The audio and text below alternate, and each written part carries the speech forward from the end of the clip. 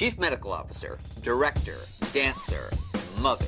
Dr. Beverly Cheryl Howard Crusher is many things, but one thing she isn't is lucky in love. Over 7 seasons and 4 feature films of Star Trek The Next Generation, she has several romantic trysts, and all go pretty wrong. Sure, she's hardly the only TNG character to lack anything resembling a successful long-term relationship, but Beverly still stands out.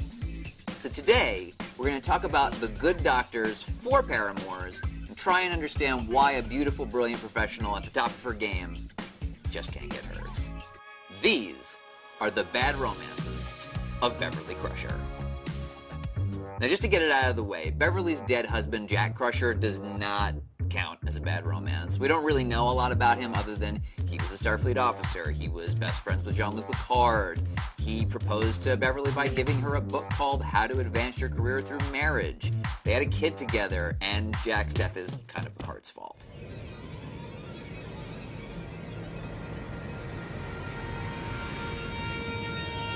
And there's a lot to say about Beverly and Picard, but let's kick that can down the road. For now, what you need to know is that Beverly is a widow. She lost the one good dude in her life she knew she could rely on, and now she's raising her son alone while being the chief medical officer on a ship captained by the man who is partly responsible for her husband's death. And that colors all of her relationships. And her romantic relationships, well, they either get weird in a hurry or they don't get going at all. Like in Transfigurations, for example. Beverly catches feelings for a patient with amnesia she calls John Doe. Never mind the ethical conundrum of physicians dating their patients. John isn't ready to be with Beverly because he's going through some kind of physical transformation.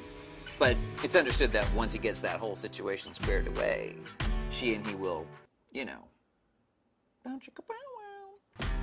Just one problem.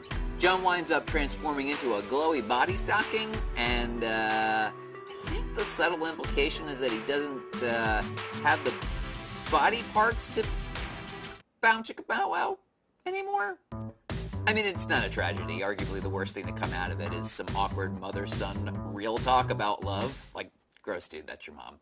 But this does set a weird precedent wherein Beverly meets someone and falls in love only to have it all go sideways. And not, like horizontal sexy sideways. Which brings us to a dude named Odan and an episode called The Host, which is the only time we really see Beverly in a full-on romantic relationship. The Enterprise is taking Ambassador Odan to a planet to settle conflict, but he's spending most of his diplomatic energies on our girl Bev. Dr. Beverly. It's just Beverly. Yada yada yada, there's an attack. We find out Odan is a Trill, and if you watch a lot of Star Trek, you know the Trill are a symbiotic relationship between a humanoid host body and a stomach worm.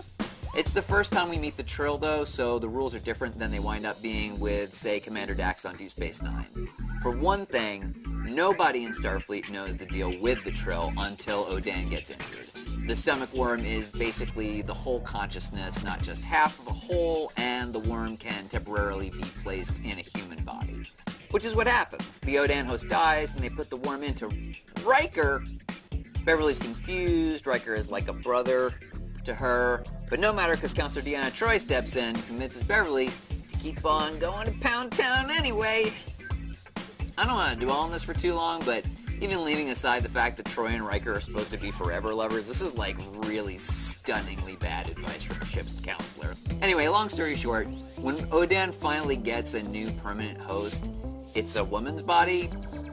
Leaving aside the homophobia inherent in using same-sex relations as code for the audience to assume a relationship cannot continue, this is the second time in a row where Beverly falls for someone and they change in a fundamental and total way. And she says outright that she just can't keep up. Moving on to something less complicated. We may now talk about Sub Rosa, the episode where Beverly Crusher has wild orgasms thanks to her recently deceased grandmother's alien ghost candle. Wow. What a sentence, what an episode, what a whirlwind romance. The sensations were very real and extremely arousing.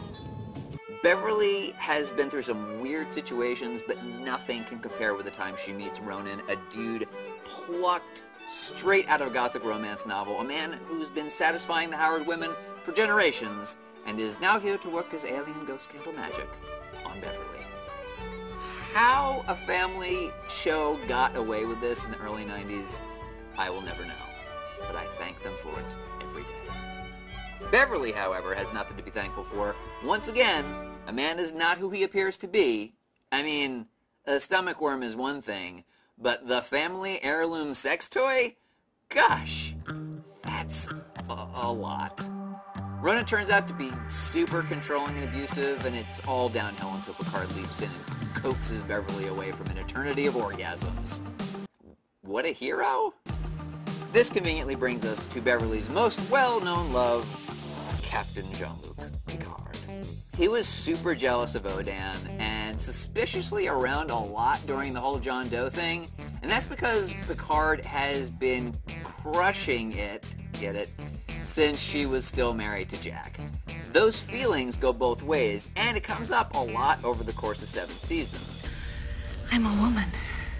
I haven't had the comfort of a husband, a man.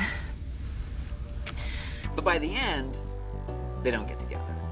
They reveal their mutual love in Attached, where they can hear each other's thoughts and Picard lays it on the line, but Beverly is still afraid. We get partial satisfaction in one alternate timeline. Beverly and Picard get married and then divorced, and in the books they get married too, but in the actual continuity it just never works out. And it's Beverly who puts an end to that love story. Now, you could argue that Trek writers are not the best at writing romance, or women, and an audience full of people who hate romantic subplots doesn't help matters, but the end result is not so unrealistic. Beverly Crusher loses a husband, and then she dates a body sock, a tapeworm, and a candle, all of which bring betrayal and heartache. And as great as Picard is, their relationship will always be tainted by the memory of Jack, Picard's involvement in his death, and the feelings that predated that death. It's a bummer.